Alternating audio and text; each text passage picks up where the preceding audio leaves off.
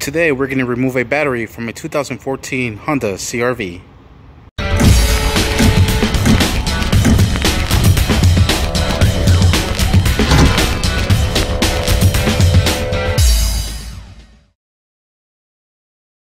Alright, I already got the process started, but I'm going to go ahead and record it. You're going to be using a 10mm socket, and you're going to loosen up the positive terminal, loosen up the negative terminal. You can see the negative terminal is already coming out. Remove the positive terminal and the negative terminal.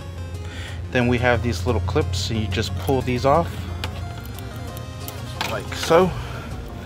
And same thing on this side.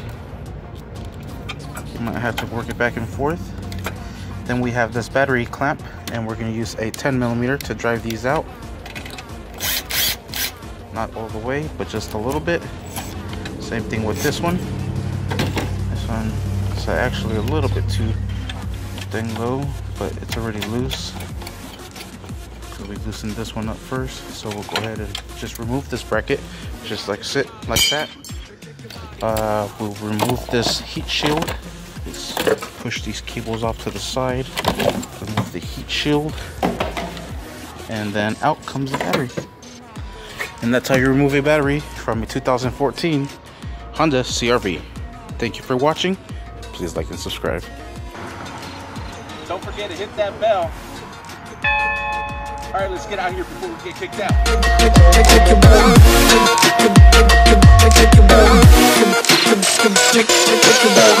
out.